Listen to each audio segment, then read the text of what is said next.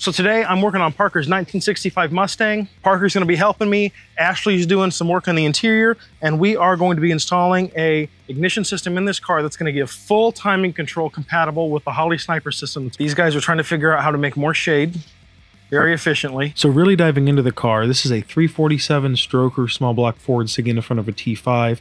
We're running a Holley Super Sniper, which just means it's the upgraded boost ready version of the Sniper. We've been using a ready to run distributor I'm going to show you in a moment. And what we're trying to do is get full timing control without spending $400 or $500 on a fancy Holley supported distributor. This ready to run style distributor without a vacuum advance has worked fine, but we think we're leaving a lot of power on the table, especially down low. So what we're going to be doing today is we're going to be replacing it with an OEM spec Cardone magnetic pickup distributor. The Holley Sniper is compatible with a lot of magnetic distributors. Holley intends that you'll use it with one of their MSD or HyperSpark style magnetic distributors, but it's very possible to use an OEM style distributor if you know how to set it up right. While we're doing all this, we're also going to be replacing the ignition coil. So what we're going to do right now, we're going to get the coil pulled off the car so that we can swap it out. And then I'm also going to pop this distributor off. But first I want to mark where the #1 cylinder is so that it's easy for me to get the new distributor installed and clocked in the right position. So we're pulling this off, and what I did is I got the old distributor pointed towards where the #1 spark plug tower was. So when I drop the new distributor in, I'll know exactly where it needs to be. While we were there, we looked at the timing marks, which is very difficult to see with this setup, but we've got it set to just about 45 degrees before top dead center on the #1 cylinder. And the reason that we did that is because we're going to have to set a reference angle in the Sniper software. The reference angle is a really important piece of this whole puzzle, so I want to go over it so that you understand what it is and how to set it up when you're doing this on your car. In order to be able to fire the coil and control timing, the ECU needs a regular signal for each cylinder so that it can correctly track with RPM, be accurate, be consistent, and not have any misfires. In order to do that, the magnetic pickup in a distributor provides a reference pulse. It does this for every time that a cylinder reaches top dead center. Now the problem with that is that if a cylinder reaches top dead center at the same time that it gets the reference pulse, it's already too late for the computer to react and to put a ground on the coil, let the ground go, and trigger the spark. So in order for this to all work correctly, you have to set a reference angle. The way that Holley typically sets their stuff up is so that you provide a reference angle. That pulse from the magnetic pickup happens approximately 45 degrees before the cylinder reaches top dead center. And that gives the computer lots of time to react. The computer really could react within probably 2 or 3 degrees of when it receives the reference signal. So that allows the computer a couple of degrees to charge the coil and fire it.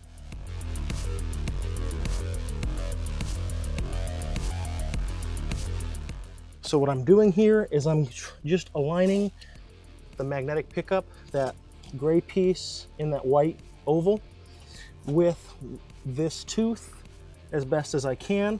And we're gonna lock the distributor down right there. Now this vacuum advance isn't the prettiest thing in the world, but it's actually locating the magnetic pickup. The magnetic pickup would move without the vacuum advance can there.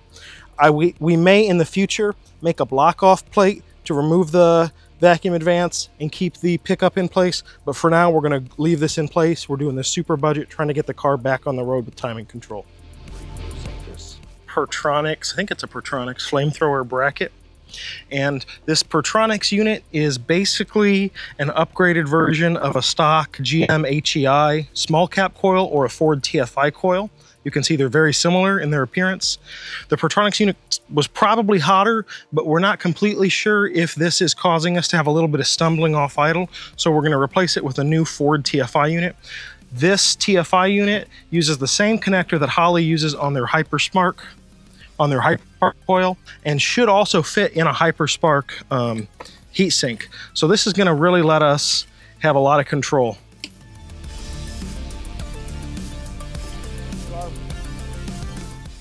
So I got the distributor locked down. That's lined up at 45 degrees before top dead center. The #1 terminal is going to be right about here on the cap. This goes to the ignition circuit for the Sniper. This plugs in. I had to add this green wire to it. It comes with only the purple wire in it. I just used a regular single pin terminal you can find on Amazon, you can find all over the place. And I twisted them together because that'll make a less noisy signal going into the sniper. Connected them to the wires from this variable reluctor. We're gonna feed it back and plug it in. We'll loom it after we've made sure everything works the way that we want it to. So with the distributor in and snug down, I'm working on rotor phasing. This white mark marks the number 1 terminal. And with this 2-piece distributor cap, you can see it at my 45 degree before top dead center. This is pointing pretty much directly at the number 1 terminal. So right here, I'm going to confess that I made a couple of mistakes. First of all, this rotor phasing did work, but it wasn't perfect, so I ended up redoing it later. The other thing that I made a mistake on, though, was I was not aware a DuraSpark distributor actually has mechanical weights in it. I've never played with most of this Ford stuff before, and there are actually weights buried beneath the base plate in a DuraSpark distributor like this, so I'm going to show you how we welded those plates up to eliminate and lock out the timing curve. Then I'm going to show you how I bent the little tab on the vacuum advance so I could really dial in my reference angle exactly where I wanted it. Alright, so I got this blasted apart real quick, and the way that this would typically work, which I didn't realize these weights were down here, but the way this would typically work is these weights, when everything's held down like it's supposed to, these weights rotate out like that, and they advance the reluctor relative to the inner shaft of the distributor, which is below this piece. And that causes the variable reluctor to put a signal on the HEI module, their DuraSpark module, sooner, and that causes the spark to happen sooner, advancing the timing. Similarly, the vacuum advance pulls on this plate and rotates it, essentially advancing the distributor because the magnetic pickup is more advanced than it was before, giving the module and triggering the spark earlier. So what we're going to do right now is we're going to put a couple tack welds between these weights and this piece that the reluctor mounts on, and that's going to keep this super solid, super mounted up, so we won't have to worry about anything moving and changing timing on us. The Jardine in his natural habitat. Oh yeah, that's way easier.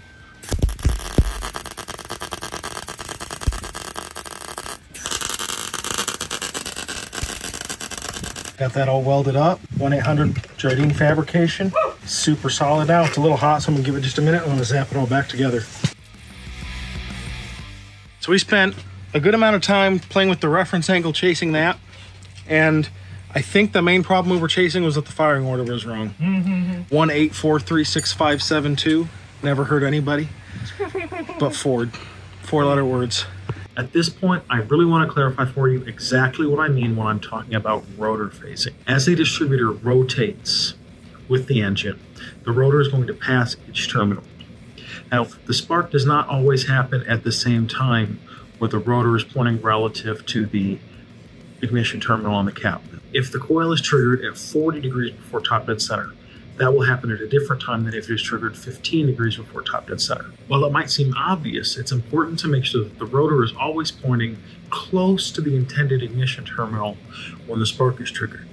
When we start making adjustments like we're making in this video, it's easy to get the rotor pointed kind of in between 2 terminals, and you might introduce a condition that allows the spark to go to the wrong cylinder at the wrong time. We have to phase the distributor. In order to address this, I set the crank to 45 degrees before top dead center on the number 1 cylinder, with the rotor pointing in the general direction of where the number 1 cylinder was going to end up on the engine. Then I adjusted the rotor so that it was pointing just before the number 1 cylinder. As timing advances through its total sweep, say from 15 degrees before top dead center to 40 degrees before top dead center, the rotor is going to move from just after the terminal on the cap to just before the terminal on the cap. So at 45 degrees before top dead center, at the far extreme of my possible sweep, I set the rotor to be just before top dead center. Then I locked the distributor down. From there, I bent the tab on the vacuum advance so that my magnetic pickup would line up with the reluctor inside of this distributor. That's probably not the best way that I could have done it. I should have made a little bracket and put a screw or something and put it where I want it. But it did work, and I'm pretty happy with the solution. For the moment, it's working great. All right, so check this out. Sniper coil driver mounted right here. This thing gets a ground The points output from the sniper, that's what the sniper uses to tell this driver when to fire the coil, and a switch 12 volt. This gray lead goes to the negative terminal of the coil. So the way that this thing works is this is like a really fast acting relay that can handle more juice, more power, more amp flow than the sniper's PCB, the ECU board circuit can handle. So the ECU uses this white wire to trigger this thing. That tells it when the coil needs to fire, so it gives the correct advance. And this pink wire provides positive to this. This ground provides a ground for this to operate, and this wire goes to the coil. So we have the coil all wired up under the hood. This is that gray cable from inside the car that triggers the coil. So this should allow this system to function. We're going to change some settings in the ECU, and then we're going to fire it up. So with the key on, we're going to go to system tuning. We're going to go to ignition setup, and we're going to make sure this ignition type is set to magnetic. Remember, we set the reluctor at 45 degrees before top dead center. That's going to be our reference angle. That's when the ECU gets its signal from that magnetic pickup, 45 degrees before top dead center, so it has a little bit of time to react before the piston's all the way at the top. Then we're going to set the main rev limiter. I'm going to set this thing to something reasonable. 20,000's a little high for this motor. I'm going to go with 5,500 for now, and we can probably raise that up a little bit later. And then inductive delay set correctly at 60 USEC. That's what's recommended for use with the Holley coil. I think the coil that we have now is going to work with that. You can see this is freaking out. It's not accurate because we accidentally disconnected it, so we'll have to figure that out. And then with that set, we're going to go to Spark. We're not going to run a timing table yet. We're going to run ignition at idle, at cruise, and at wide open throttle. Cranking timing, that's fine. These numbers are fine for right now. And then when we go to advanced ignition, we want to make sure that our dwell is 2.0. That's right for this style of TFI HEI coil. And the minimum signal voltage is how much signal it has to have to detect a trigger. I'm going to start with this 0.35. This is the default for the Holley.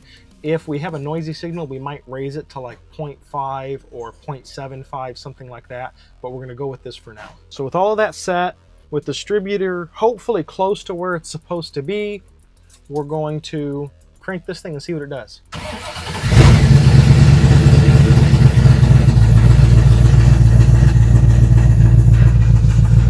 A good sign.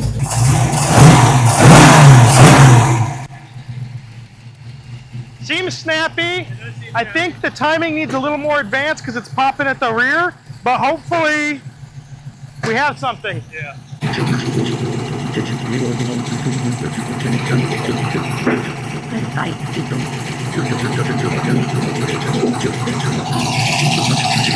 20 degrees.